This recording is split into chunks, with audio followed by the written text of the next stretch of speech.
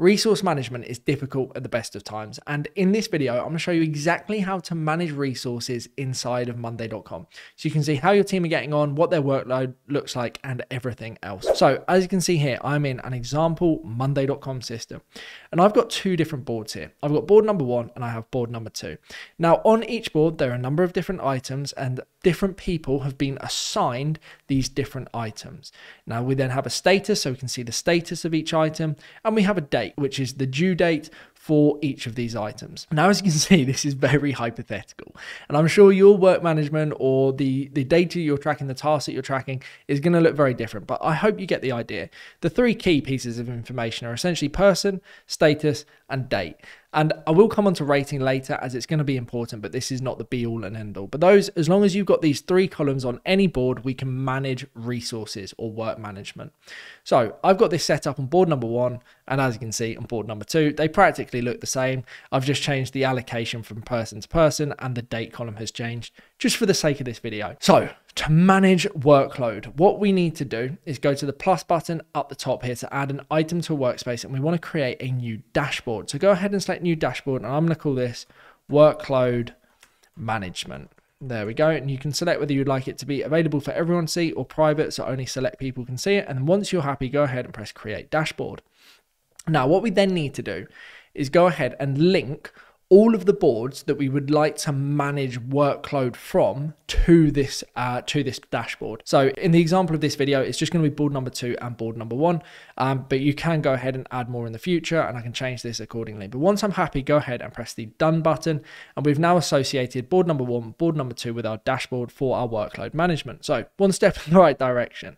From here, we need to go ahead and add a widget. So press add widget in the top left-hand corner here, and you're going to want to go to more widgets and then scroll all the way down, and we are looking for workload, this option here. If you're unable to find it, just search workload and select add widget. So this should dock and take up the entire dashboard view. As you can see here, that's exactly what it's done. Now we can see some names, we can see some blips and blobs and funny looking things, and we can see some weeks. Now I'm going to show you how to set this up so you can see exactly what the workload is on a team member basis, on a board basis, whatever, and get this working as you need it to. So the first thing we need to do is go to the cog in the menu bar up here. Select the settings option. Now the first thing we're going to do in the settings area is define our column by time. So what is our date column? So obviously we only have one date column on each board, and it's literally called date column. So I'm just going to select date, and this would be all at once. The difference between all at once and one by one is different boards. So on one board, in your instance, you may have 6 different date columns, but only one of those dictates the due date for that particular task. So if you use the drop down menu, you may see those 6 different date columns. Just make sure you select the right one. In this instance, I'm just going to go all at once. Now, date column obviously dictates by week, by month, etc. as the visual on the timeline view here. So once you have your time column selected, I'm select date, we then want to go ahead and move over to resource type. Now, same principle applies. We've got all at once or one by one, but we need to define the resource. So what actually is a resource? We've got a few different options here. So if I use the drop down menu, you can see a board can be a resource, a group can be a resource, a person can be a resource, and a status can be a resource. So what is meant by that? To give you an example, a board may be a project, okay? And we want to see the resource allocation on a project by project basis, not person by person, just project by project. So in that instance, we would select the board option. Same principle applies for group, and same principle applies for status as well. So the status of open tasks dictates workload. However, in most instances, I personally think that the person status, so what the workload is looking like on an individual team member basis, is the best way of looking at things personally. So that's what I would select. I would select the person option. Now, again, if you need to do it one by one on a board by board basis, maybe you have multiple person columns per board, then just make sure you've selected the right one, which dictates the workload. But again, all at once works very well for me. So once we've selected our resource type, just to give you an idea, actually, before we move on, if I change this to board, you can see that the resource type changes from names to actually board 1 and board 2, but I'm then going to move back to person. For the sake of this video, it's the most comprehensive tracking available in Monday.com. From here, we have effort and capacity. Okay, so measure effort by. we can count items if we would like to. So if we would like to measure the amount of effort by the number of items assigned to each person, then we can do. So we can go ahead and say default max amount of items a person can be assigned per week, let's say, is 1.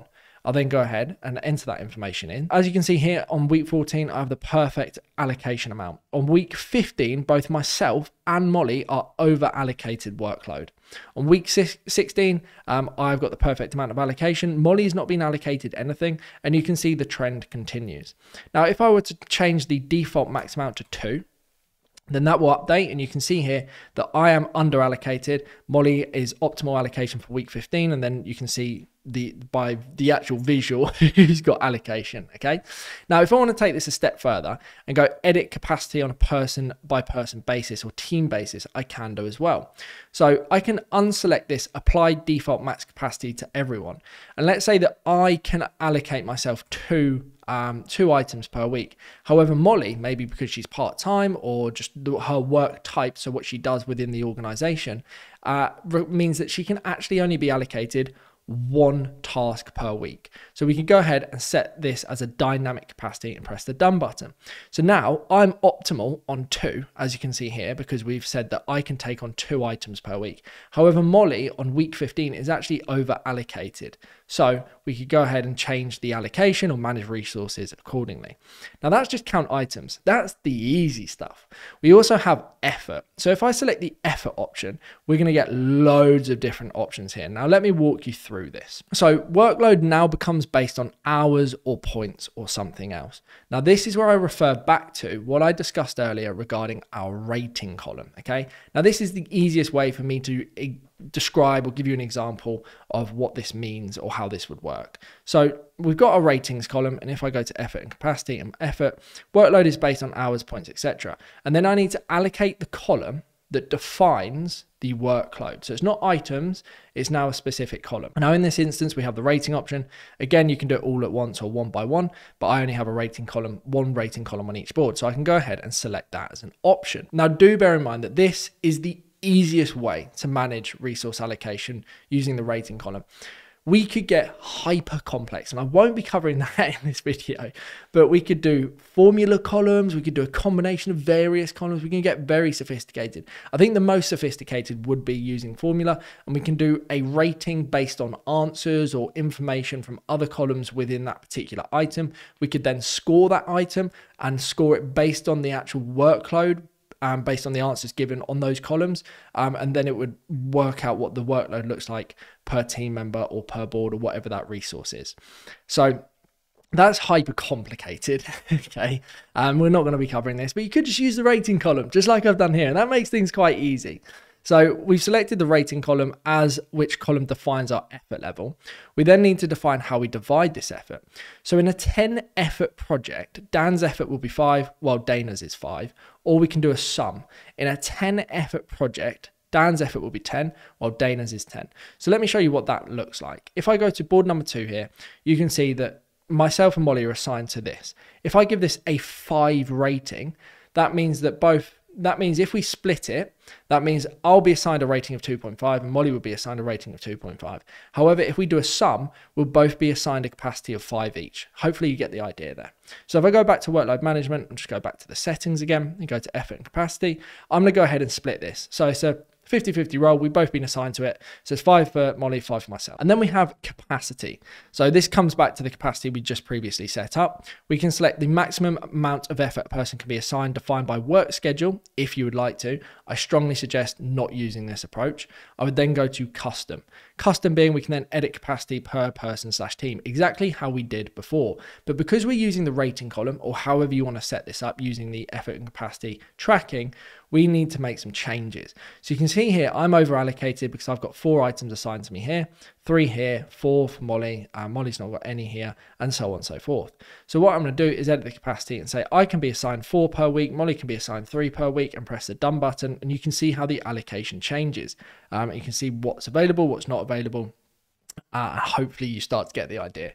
Now we can make changes to all of this. We can have a default value for everyone, or you can have it on a team member by team member basis, depending on what you know they'll be doing for the completion of these various projects, whether it be client fulfillment, etc., etc. So once you've got your capacity set up, we can then move on to further settings. So we can go view settings and we can present workload as a number or as a percentage. So I actually prefer a visual percentage. So you can see 133% over allocated on week 17, Molly is. I'm 100%, I'm underutilized on week 15 because it's only 50%, and so on and so forth. Now we can have this as a number if we want, so just 2 or percentage. Like I said, I prefer percentage. And then we can split teams' effort between members. If you want to, you can have that unticked or ticked. Now moving on from here, we can color by, so we can choose what everything is colored by. So whether it be board, or whether it be group, or whether it be person. You can see here that that changes down here. Now moving on to color by, we can color by anything, so we don't have to color, we have no value defined down here, or we can color by board, group, person, or status. It doesn't really matter for this, to be honest with you. Moving on from color by, we've got fiscal year start month, so it could be January, February, March. That is going to dictate week 14, 15, 16. So if I change this to, let's say, March, you can see how that changes accordingly. But let's say our fiscal year starts in January.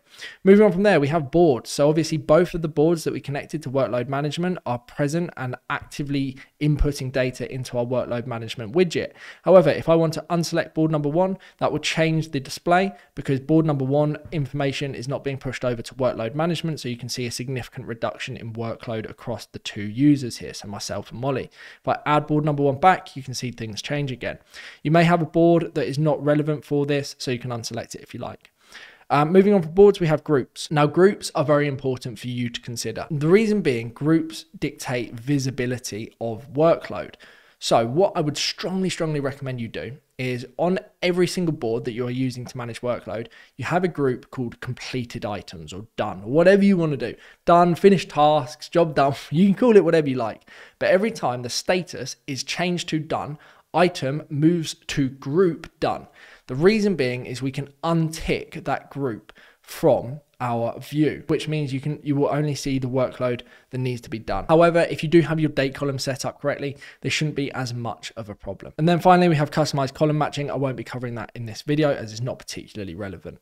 So once we are happy, we have got our workload management set up. We have got our allocation of resource. We can see what our resource allocation on a team member by team member basis is. I can click into this. I can see what's going on. It gives me a nice little view. And this is how you would begin to manage workload inside of Monday.com. Hopefully this has given you enough information to get started. If you need any help setting up Monday.com for your business, check out the link below. We would be delighted to help. Thank you ever so much for watching, and I'll hopefully see you soon. Thank you and goodbye.